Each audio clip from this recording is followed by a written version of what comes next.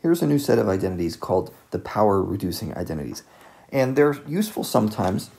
They're not one of the more popular ones, but they are useful in cases where I don't like having a squared value. And I want to reduce that square value to sine, cosine, or tangent functions that don't have any squareds in them at all. You can actually do this using the double angle identities. There's a special double angle identity, cosine of 2a. It's going to come in really handy for us. So I'm just going to copy those identities, bring them down here so we can use this. Okay? And in particular, I want to use not cosine squared of a minus sine squared of a, although that might be the one you remember most easily. I want to use these guys right here. Cosine squared equals 1 minus sine squared, and cosine squared equals 2 cosine squared minus 1. Now, if you look back and forth between the identities right here and the ones we're trying to find, you might be able to notice something.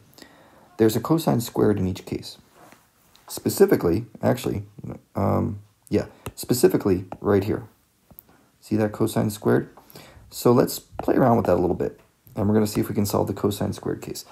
This says cosine of 2 times an angle equals 2 cosine squared a minus 1. Well, if I just rearrange this a little bit, what do I get? Cosine of 2 times an angle plus 1. Okay, so that's right there. And then on this side, on the right side, I still have 2 cosine squared of a. Well, how about I divide each side by 2? So what do I get? Cosine of 2a plus 1, all divided by 2. That's what cosine squared reduces to. That we would say this is the reduced form of cosine squared. It's cosine 2a plus 1 all over 2. So that's cool. That is our cosine squared power reducing identity, which we would put right here. Okay, that's our answer to that one.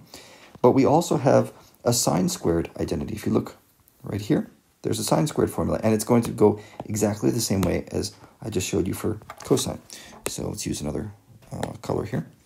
I'm going to say cosine of 2a equals 1 minus 2 sine squared of a. And then we're going to rearrange this a little bit. I'm just going to add 2 sine squared of a over to the left and bring the cosine of 2a over to the right. Okay, I think it'll be a little easier to talk about this way. And now I just divide each side by 2.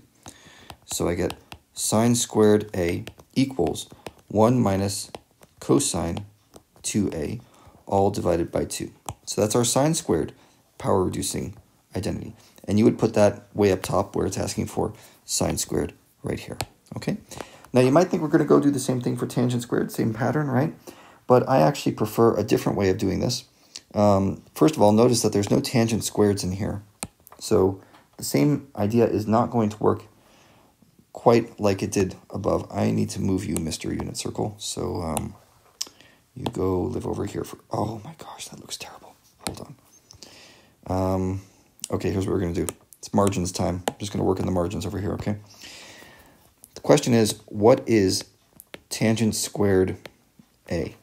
Well, we could use the quotient identity to say that's sine squared a over cosine squared a, right?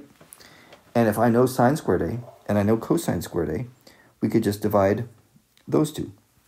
So tangent squared a is going to be, and bear with me here, 1 minus cosine of 2a all over 2.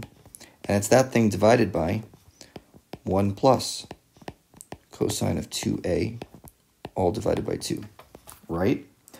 Now, those divided by 2's are going to cancel out. If you do your keep flip change, you're going to see some things cancel out, and yada, yada, yada. Here's what we get.